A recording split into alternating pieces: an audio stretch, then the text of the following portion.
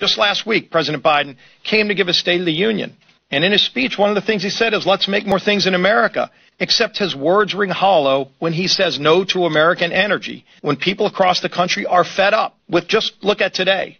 The highest price for a gallon of gasoline in the history of America is today. Say no to Russian oil, but then say yes to American oil.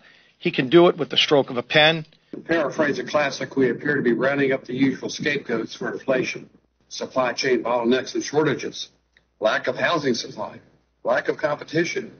There's no mention of the majority's deficit spending.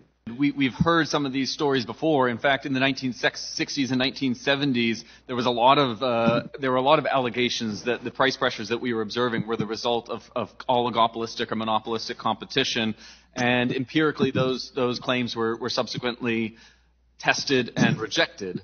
You know, one of the favorite boogeymen of our friends on the other side of the aisle is the evil price gouging firms. I've seen no serious academic study to that effect, and I would add that most empirical studies, and for that matter theoretical papers on this, suggest that the skyrocketing cost of gas in Idaho and across the nation has been more than a year in the making. Just 3 years ago, under Republican leadership, and prior to this administration's attacks on the oil and gas industry, the United States had become a net oil exporter for the first time since World War II.